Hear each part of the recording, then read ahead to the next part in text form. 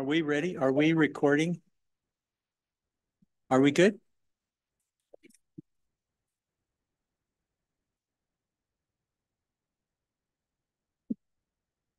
Okay, I will call the January 10th, 2024 meeting of the Manitou Springs Planning Commission to order.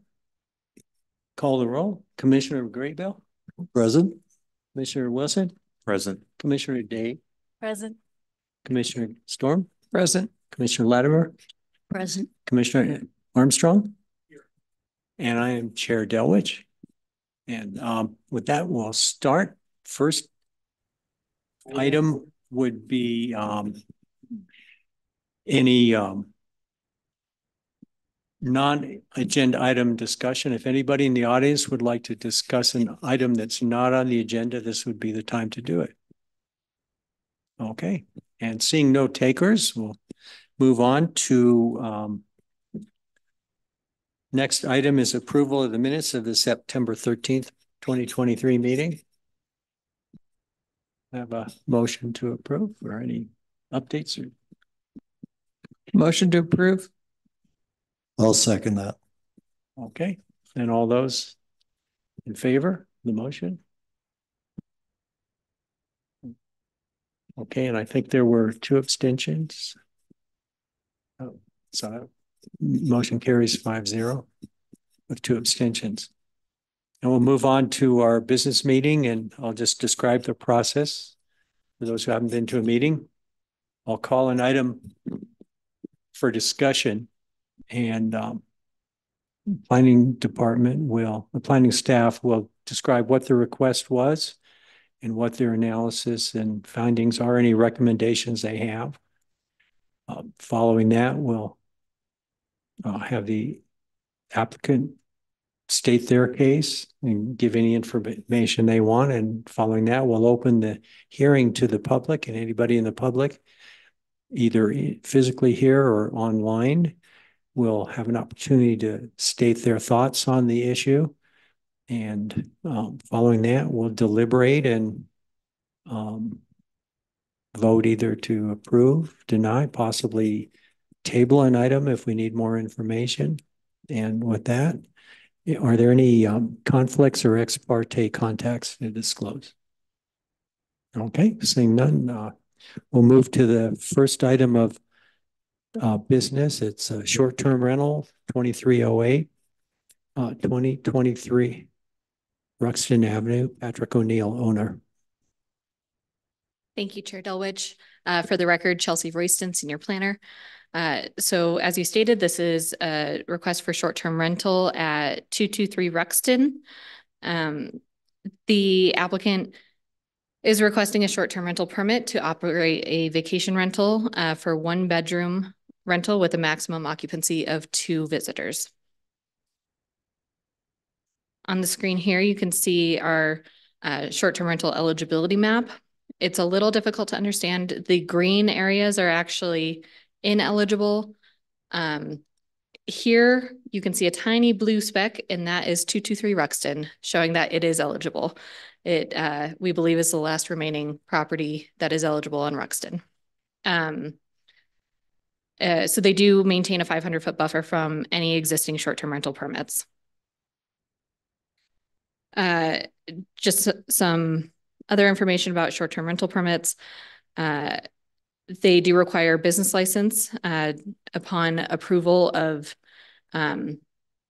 the STR permit. We will have inspection for life safety. The business license and short-term rental permit are valid for 1 year from the date of issuance and must be renewed annually. And then we do have owner acknowledgements that acknowledge several items found in code that kind of define the guidelines by which we require short-term rentals to be operated. The owner has agreed to those terms. As I stated before, the short-term rental permit requested is for one bedroom with a maximum occupancy of 2 persons. they have one parking space would be required, as one space is required for each of the first two bedrooms. This only has one bedroom, therefore one space is required. They do have one off-street parking space provided in an attached garage. The zone is general residential. Here you can see a couple photos from street view of the property. Along Rexton, it has a 0-foot setback. You can see the attached garage there. And the house is developed in such a way that the garage is situated kind of under the main living areas. Here's a site plan, again, showing our zone district. The majority of the property is to the rear of the building. It is undeveloped for the most part. I've highlighted the footprint of the building in green on the site plan, just for clarity. There are no dimensional changes or anything like that proposed at this time. Here are our floor plans. Again, showing that one-car garage with some storage areas, and then, one-car garage with storage areas, and then main living space with bedrooms on the third floor. I will note that the house does have 2 bedrooms. However, based on the available parking, the applicant has proposed to restrict residency to 2 visitors in order to comply with the guidelines required for short-term rentals.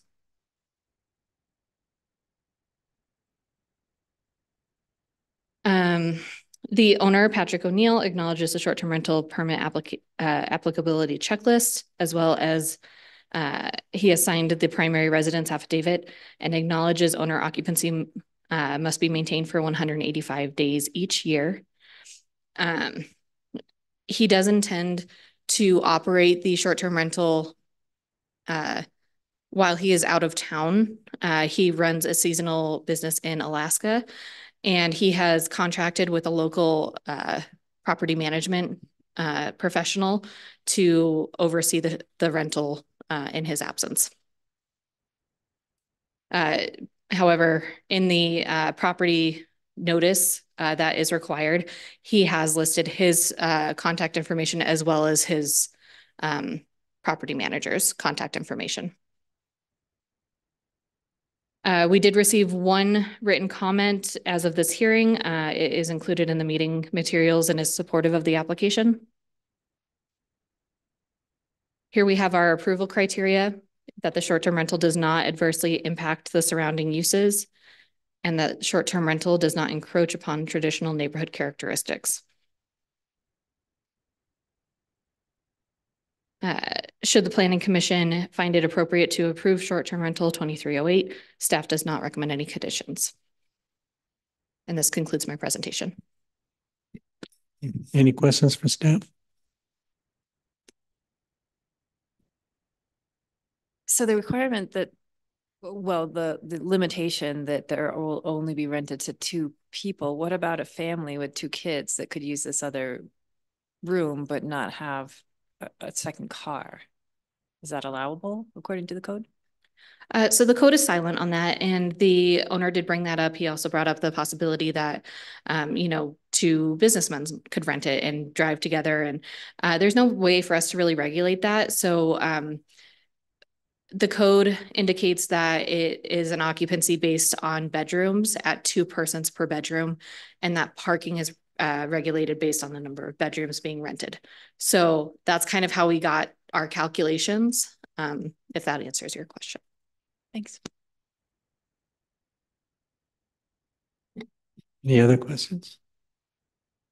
Okay, would the applicant step to the table and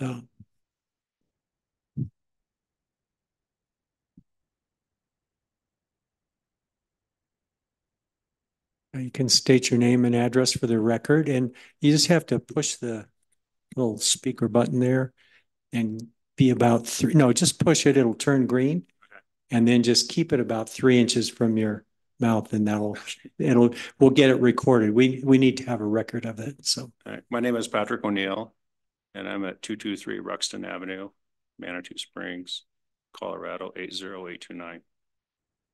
Okay, so you have the floor now to say whatever you want to add anything or embellish or explain any. I moved to Manitou about 3 years ago. I've always loved Manitou. I'm from Alaska. I'm a commercial fisherman up there. I own a fishing boat and a little fishing business. So I'm absent for basically June and July, sometimes May. I'm a single man. I have one car, and great location, I thought, and maybe be some form of an asset to the community for letting visitors enjoy Manitou, incline in those areas.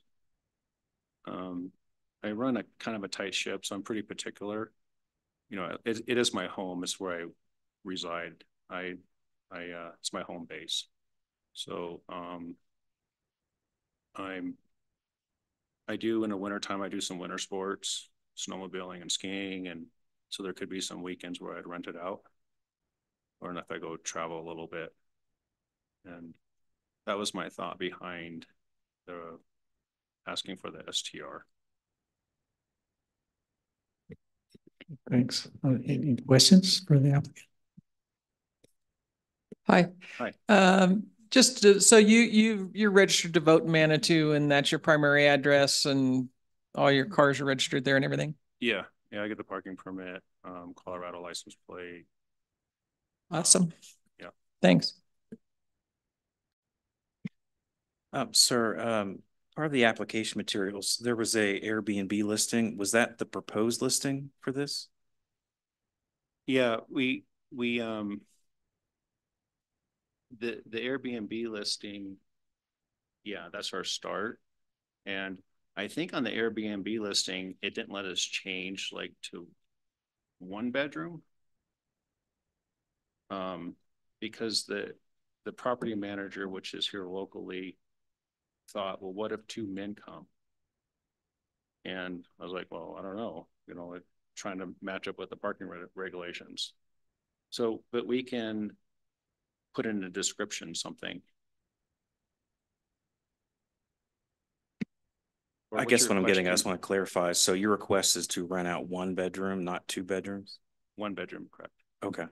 And so even if there was this scenario where 2 persons came unrelated, they would still stay in 1 room or... No, they're going to have 2 bed. I'm not going to occupy it, so they can have the whole house. Okay.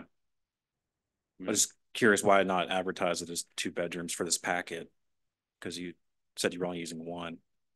Yeah, Oh, I know, but I'm just... Yeah, that was a little bit of, like, I asked about that too. I said, how can we change that? And the property manager mentioned, well, what if it's two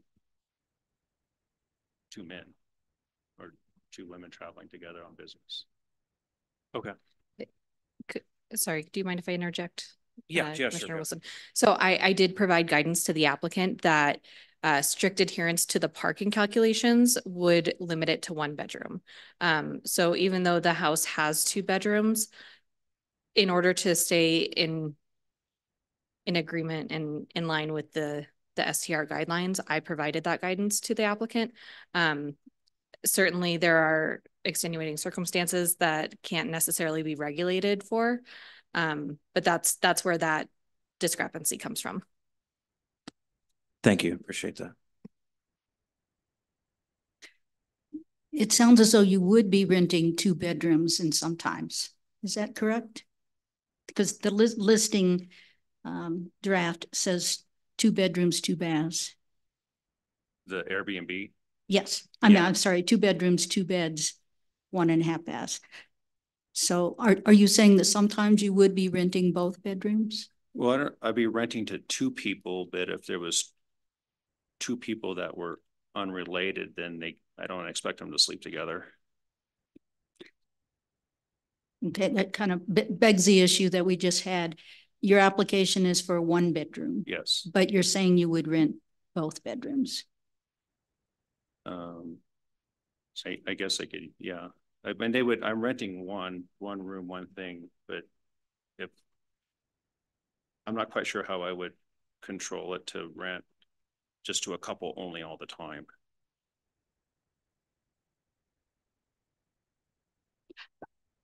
I'm just saying your application is different than your listing is. Yeah.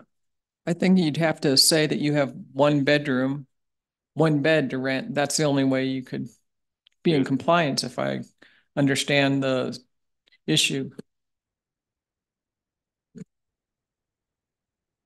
It seems to me that you're renting your house and that this is a non-issue. I don't know why we're taking time to talk about this. Because of the parking issue. They can only have one car. So if he advertises 2 bedrooms, it's out of compliance with our short-term rental policy.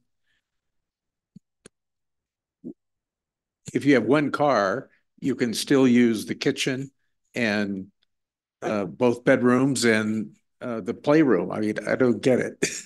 Yeah, it's basically, it's one car is what we're taking it down to. It's the way the code's written for short-term rental. So if he only has a 1-car garage, he can't advertise he has more than 1 bedroom to rent because it's out of compliance. Yeah, I think that's the main issue is what our code says. And it's very arbitrary. Each bedroom can assume a vehicle. And so, we can't know what goes on inside the house. I mean, 2 unrelated people could show up and one could sleep on the couch or whatever. So I agree, David, that in a way it's more a matter of semantics, maybe how the ad should be worded to. I'm happy to change that. I think that's what the commission is asking. If we Yeah. could just, and you Yeah. you could maybe have guidance with your manager that they could explain to someone. And I did ask the property manager that same question, so it wouldn't create a conflict or any confusion. And I think we can sort it out, or she can I mean, I can ask, I'll make it happen to sort it out. But their concern was more for on the marketing part, I guess. Yeah. That's why, because I'll do what you guys say. Okay, I'm just curious along the notion of the parking place. When you're in Alaska for 2 months, where do you store your vehicle? I keep it. I got 2 more other properties in Colorado. Okay, thanks. Any more questions before Steve? Have you discussed this with your neighbors? Yeah. I have 2 neighbors that are actually right next to me. One of them sent in the letter. Yeah. And this is my other neighbor. And otherwise there's really a church across the street and another neighbor that's over, here, and for any type of noise or anything or nuisance, I guess. Let me just say, it's great that you talk to your neighbors first. I'm so happy to hear that. Okay. Any other questions for the applicant? Okay, thanks. So you can sit down now, and if we have more questions, we'll drag you back. Okay, so the public hearing is open now. If the public comment portion of the hearing, if anybody would like to comment on it, now would be the time. And start by stating your name and address for the record. Good evening, everyone. My name is Ronan Eidolon. I live at 215 Ruxton, which is just to the east of 223. I'm in favor of this. I've got a driveway with 2 spots, so if it ever does become an issue, like they can just borrow one of my spots. So, but otherwise, yeah, I don't think this is going to be an issue at all. If you go back to the plat, we're the only other house in the red. So we kind of wanted it. My wife and I have been talking about doing the STR, but Patrick got to it first. So I was like, good for you. Okay, well, thank you. Yeah.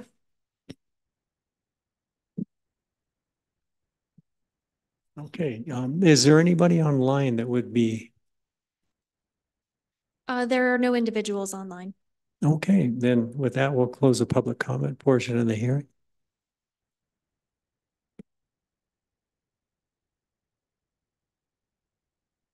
I would be inclined to move to approve this just with the recommendation that the ad reads 1 bedroom, 1 bath for rental.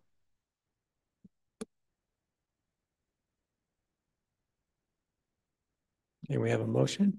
Anybody like? Doesn't it have a bath and a half? Is that, how many baths? Okay, sorry. Well, so just bath and a half. Well, you can have 1.5 bath. Right, Yeah. right. You could say. So I just don't want to make him change the listing to 1 bath when there's a bath and a half. Right, That's all. I move approval of short-term rental permit 223 at 223 Ruxton Avenue as set forth in City Code Section 18.06.4.5 with no conditions. Oh, wait, Excuse me, with the condition that the listing is adjusted to 1 bedroom, 1.5 baths. okay, and so that's overriding your motion to, Did you move? oh, yeah, okay, and is there a second? I'll second that. Okay.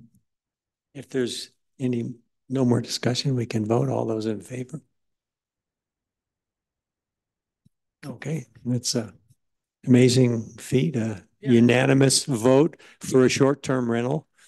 No, we should mark this in history, I think, but Could I make just a passing comment? Where these 2 homes are is the original entrance to the Red Mountain Incline. When I first came to town, there was nothing but an old set of stairs, rickety stairs that went up to the top of the cliff. And that's where you caught the coal car that pulled you up to the top of Red Mountain. I had no idea. Amazing. Yeah, go to the Historic Society. So go to Ask the about Manitou Springs Heritage Center. Yeah. You could. No, I'm the president. You can actually call and talk to the archivists. There's a number for them, and they would be thrilled to show you all sorts of info. Okay, so congratulations, and we're done. Now we'll move on to other business. First item is annual board elections. So I'll open the nominations for chair. I nominate Alan Delwich as chair. Okay, I'll accept that. Or any other nominations? I was going to second that one. Okay. Okay, so if there are no other nominations, then we can vote. All those in favor? Okay, well, thank you. And I'll move on then for vice chair, co-chair.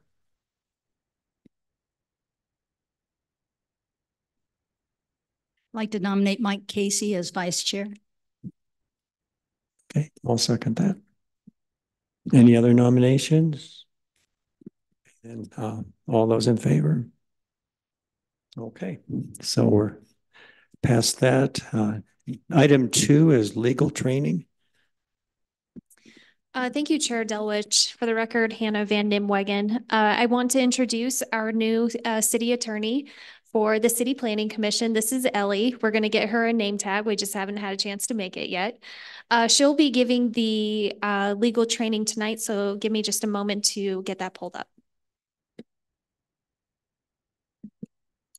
Thank you. Hi, everyone. I'm Ellie Laboon. I'm from Hoffman Parker Wilson Carberry. So I know you were previously working with Austin Flanagan. He's still with the firm, so I'll be working with him as we transition, just kind of shifting some responsibilities around. And I'm happy to be here tonight.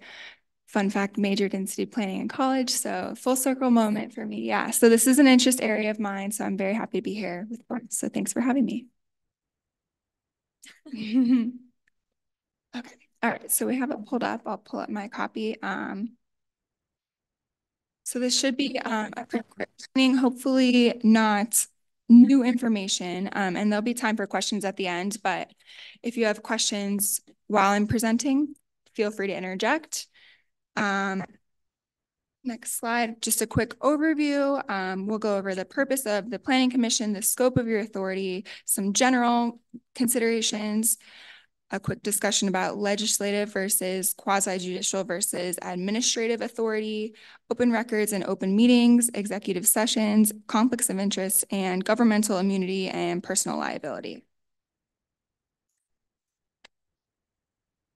So first, the purpose of your Planning Commission, as you know, it's set out in your municipal code.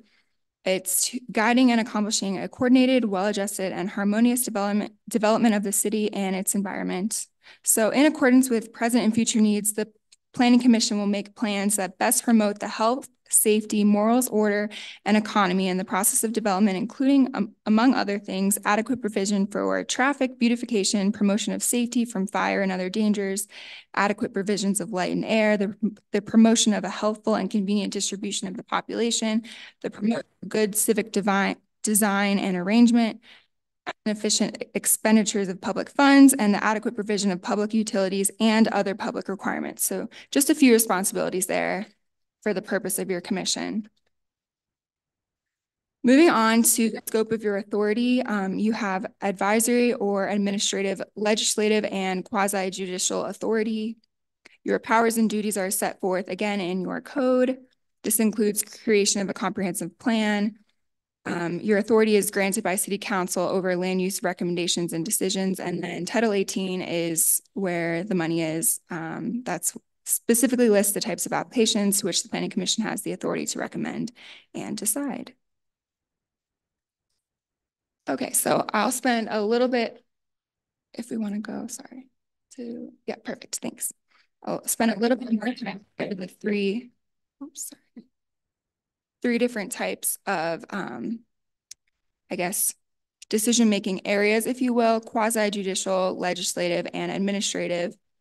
So quasi-judicial, I took 6 years of Latin, so forgive me for a moment while I indulge. Quasi meaning like, and judicial meaning pertaining to judgment, such as the decisions.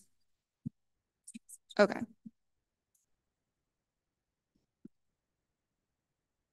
Okay, that's better. So quasi-judicial, pertaining to judgment, the decisions a judge makes in a courtroom. That's kind of exactly what that word means. So when we're thinking quasi-judicial, we're thinking of what just happened in this room. It's a specific decision for a specific applicant. It's a discrete act relating to a single item. You're acting like a judge on a specific application or a single specific planning item. So you're ruling on one specific case like a judge does in a courtroom. I know we mentioned this kind of at the beginning of that application hearing. Ex parte communications are forbidden during quasi-judicial hearings. So ex parte means literally out of the party communications, or communications about a quasi-judicial matter outside of the presence of the applicant. So if Mr. O'Neill, I think was his name, if you saw him walking down the street and he wanted to talk to you about his short-term rental application before this evening, that would be something that would be an ex parte communication that could result in one of the members needing to recuse themselves if that happened.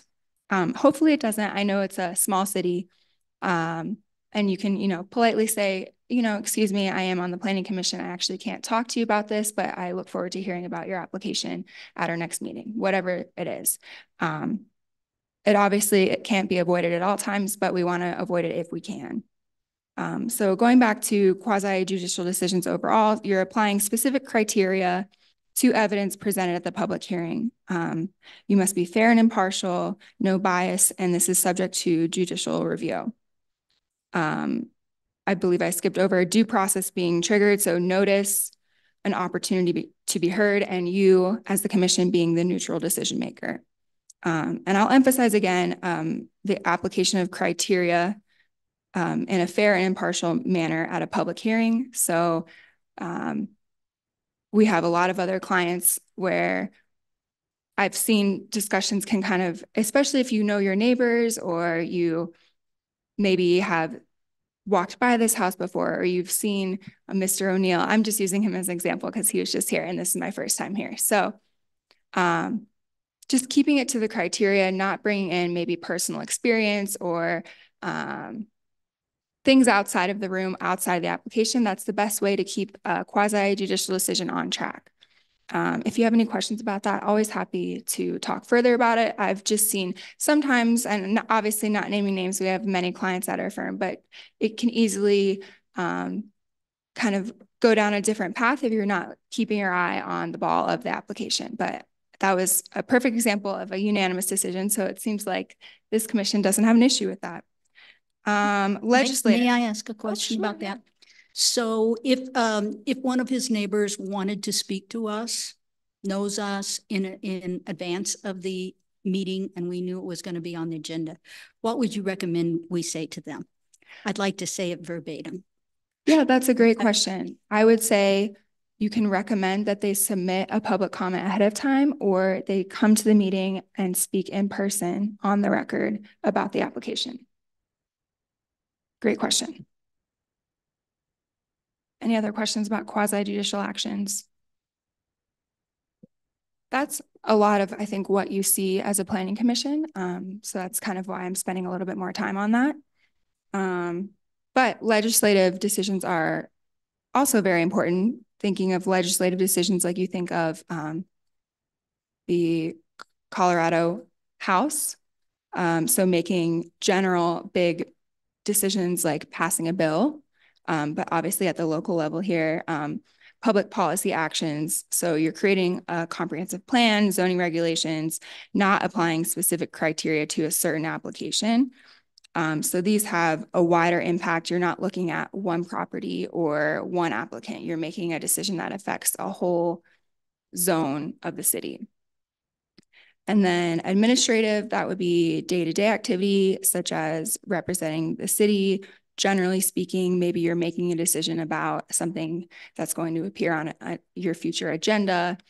Those are more kind of base level tasks of any commission, any board, you know, receiving emails, reviewing your agenda ahead of time. Those are administrative things that kind of just go along with being a member of the commission. Or if you ever have to change the date of a meeting, something like that. And for all of these, at the bottom, it says no fraud, which we'll talk about at the end, kind of how you're covered with governmental immunity as well. Any questions about any of those three areas? Okay, so moving on to open records. This is the Colorado Open Records Act. So it's codified under Title 24.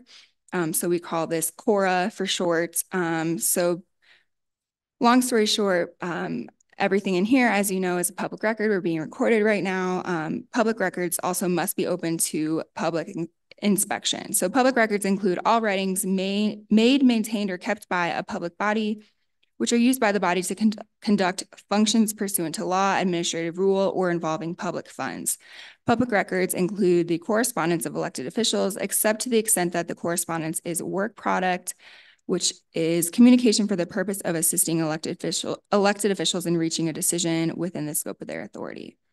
So while there are some exceptions, I like to think of this as applying to anything you do as a member of the commission, any email you send, anything you say in a meeting, anything that has to do with being a commission member. We like to say, think twice, hit send once. If you don't want it published in the Gazette or requested by an involved citizen, that could be then published or broadcast on Facebook. If it's, you know, because it could be something that's related to the commission, they could get something out of the public record that isn't quite business related. So when someone makes a CORA request, and we deal with these all the time, we will pull a bunch of emails from your files, and they may have some things related, some things not. Some CORA requests are very broad and may pull every single email you've ever sent as a commission member. Some things are very specific and might just be for a single application, any emails that were sent about that application. But just keep it in mind. And if you ever have any questions about it, or you wonder if something that you sent or wrote about, talked about in a public meeting is a public record, just let me know. Happy to help. But I would say, when in doubt, consider it a public record. Ellie, I have one more. Yeah, no, don't If I have a question for a staff person that is subject to open records. And if I send an Yes. email with a question Yes. to staff. So like person. all of your emails, as city staff are subject to Cora as well. Yeah. What if I make a phone call? So a phone call, technically yes, but unless we're pulling, that would be a lot harder to get. And I personally haven't seen that to pull a phone record, because that's typically not something that is recorded. I'm sure it is possible some way to get a copy of that, but that would probably be beyond the scope of what we'd see here in the city. So a phone call, yeah, if you have a question, you don't want it to be in writing. Not that I'm recommending that you have questions that you wouldn't want to be in writing, but yeah, pick up the phone and make a quick call. Yeah. Any other questions? Okay, similar to open records, we have open meetings, which is what we are in right now. Governed by the Colorado Open Meetings Law, also codified in Title 24. We need proper notice for a public meeting, and public meetings require a quorum of 3 or more members and may only be held after at least 24 hours notice. So if there are any changes to the agenda, usually those just need to be within that 24-hour or outside of that 24-hour window to comply with open meetings. So going along with open meetings, I would just suggest saving substantive discussions for your meetings. There's usually no need to confer all of you on one email chain. We typically advise against that because if it's 3 or more of you on one email chain, we could see that as a quorum. Even though it's happening over email, technically it's a quorum, which could violate the open meetings law. Same thing goes, when we leave here tonight, if 3 or more of you are kind of congregating outside the building, that could be seen as a violation of the open meetings law because we wouldn't be in the meeting anymore if we're standing outside the building, but 3 of you are kind of chit-chatting, which obviously it happens. It's okay. It's not like there's someone in the bushes that's always watching over you, but just kind of keep it in mind. If, it happens that all of you are at the grocery store at the exact same time in the exact same aisle. Okay, that's a little weird. Probably is not going to happen, but try to be all together only when we're in the open meeting.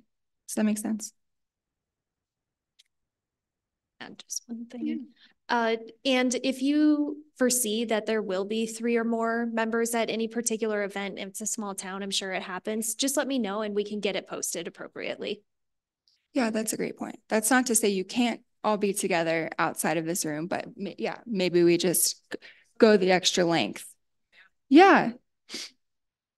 So let's say several of us play pickleball. Yeah. So, and we know that we play, Monday mornings at 8 and there's 4 that, do you need to post a pickleball meetup? To be on the safe side, probably. We can talk about it after the meeting.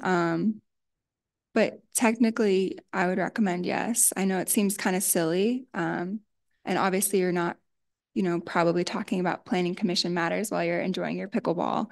But that's something maybe we think about and see if it's necessary. Yeah.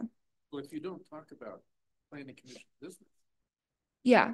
Yeah. It's the appearance though of the impropriety of, having 3 or more individuals. I understand it does seem kind of ridiculous, right? You just said silly. It is. Yeah, it is. But we have to go by the letter of the law, and it's the appearance of there's 3 or more of you, which does constitute a quorum.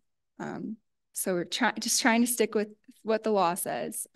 Not to say that you shouldn't play pickleball and enjoy your regular lives. You don't need to be, changing what you do. If it is a regular occurrence though, that might be, if it's a chance meeting, that's one thing. If it's a regular occurrence, okay, maybe that's something we consider posting, and I'm happy to look into that. It's a small city, so I know it happens. That's fun that you're playing pickleball. So.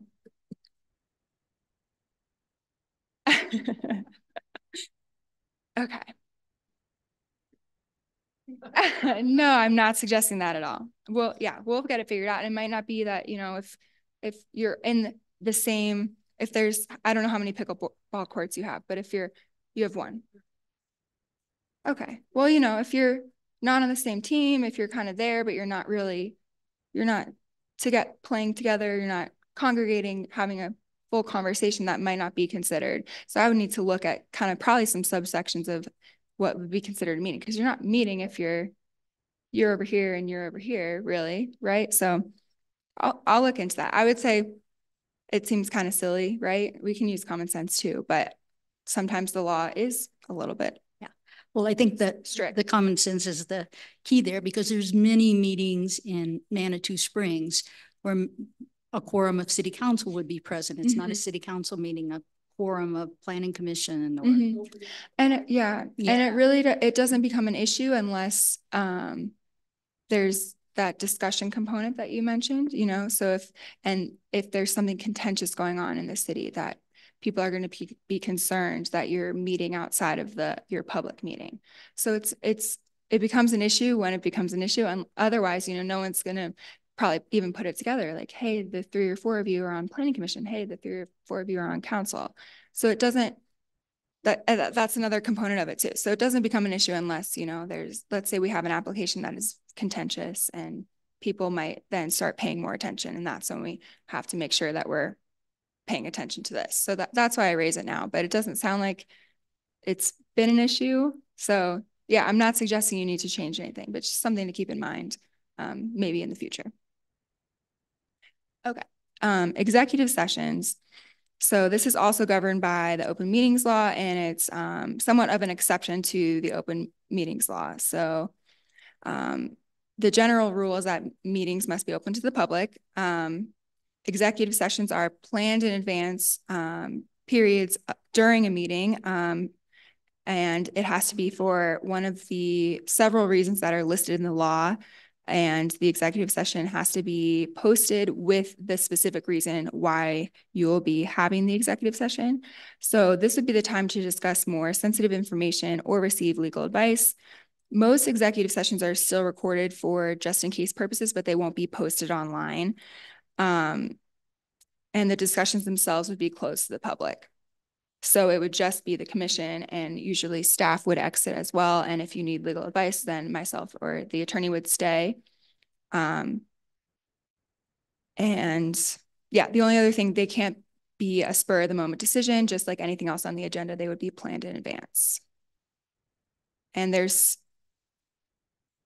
several different reasons that we would list. And there's ways to, depending on the sensitivity of whatever you're discussing, there's ways to get it on the agenda that notifies the public of the general topic without maybe disclosing more of the sensitive information. Or if it's just pertaining to legal advice on a specific topic, that's one of the exceptions for an executive session as well. Do you have any questions? Okay. Conflicts of interest. So this is governed in the Colorado Constitution, the Colorado Code of Ethics, and in statute and in criminal code and in the Manitou Springs Municipal Code. So lots of overlapping regulations on this one. But generally speaking, you cannot perform an act affecting your economic interest or a family member's interest. So there are some steps that we have to avoid a conflict of interest, which would be disclosing the interest, if necessary, recusing yourself and leaving the room.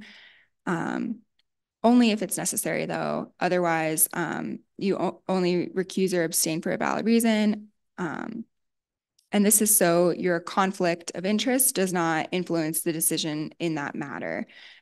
If you ever have any questions about whether something is a conflict of interest or if it needs to be disclosed, I'm happy to discuss that with you ahead of time to determine if it's actually a conflict of interest and whether you should plan to recuse yourself during the meeting. Any questions? Okay. Finally, we have governmental immunity and personal liability. So boards and members have immunity under the Colorado Governmental Immunity Act unless you act willfully or wantonly, or individual members act outside the scope of their authority. So in most cases, you are not personally liable for anything that occurs as part of your role on Planning Commission, as long as you're not kind of outside the scope of your authority, acting willfully or wantonly. So this is where I will come in, you'll stay within the scope of your authority, and hopefully this will never be an issue. Just use your best judgment. And when in doubt, please feel free to come to me with any questions if you think this could ever be an issue, but hopefully it's not. That's all I have for you. Any questions? Okay, thank you so much. Just one curiosity. 6 years of Latin? Yes, it's one of my life regrets. I wish I had taken Spanish, but it did help me, testing along the way. So yeah, that's a fun fact.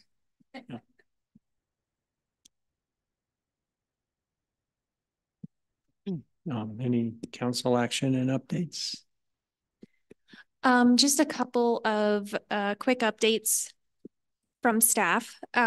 So first, we are looking into, if you remember at the last planning commission meeting, there was an individual who spoke in opposition to one of the applications saying that there was like 60 plus short-term rental advertisements on Airbnb VRBO. We are looking into those items and we'll prepare like an actual list of what is actually being advertised. What we have found is that several of them are listings for hotel units, which don't have to abide by our short-term rental code. So that could be the discrepancy between the number that that individual was seeing and the number that we're actually regulating. But we'll pull together those final details and share it with you. Also, I just wanted to let the commission know that we are scheduling a neighborhood meeting for an upcoming application. It's related to Garden of the Gods trading post. I don't want to interfere with any quasi-judicial nature, but the application would eventually come before the City Planning Commission. So if any of your neighbors happen to approach you about this potential project, please direct them to staff and we'll give them details from there. And that is— Hannah, may I say something about my neighbors? I live on Becker's Lane. My neighbors, some have received a little flyer that indicates that it's going before the Colorado Springs Planning Commission, that there won't be a public meeting, but comments by January 18th. Does that make sense with what you know? It does, in that the application or that property splits the city's jurisdictional line. So part of the scope of the work is actually happening in the city of Colorado Springs' jurisdiction. What we're reviewing is the site as a whole. So what you would eventually see would be a holistic review. But neighbors, I encourage them to participate in both processes. And just to chime in as well, I am collaborating with the planner that is assigned from Colorado Springs. So she and I are in communication about public hearings and neighborhood meetings, and we're sharing that information across folks who contact either of us. Is it possible for the decisions of the Colorado Springs Planning Department to be made before our public meeting in February? It's very unlikely before the neighborhood meeting in February.